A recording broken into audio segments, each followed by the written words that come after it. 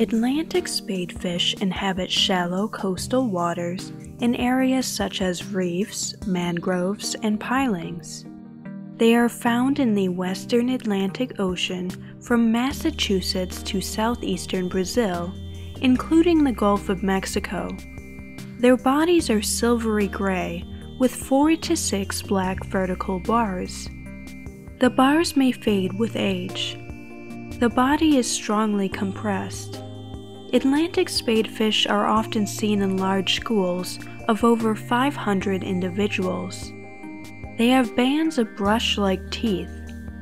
They feed on a variety of small invertebrates along with algae.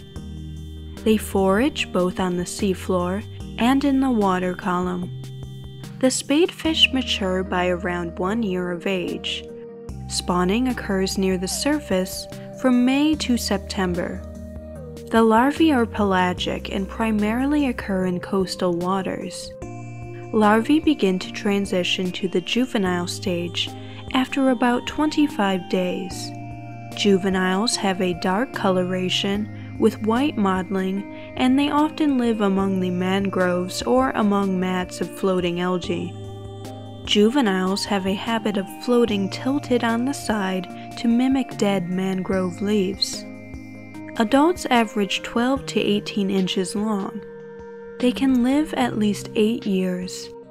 Predators like bottlenose dolphins, tiger sharks, and groupers prey on spadefish. They are a popular catch among recreational fishermen. They are described as having well-flavored flesh. Their schooling behavior makes them vulnerable to being caught in the purse seines used in herring and mackerel fisheries. For more marine facts, click the subscribe button.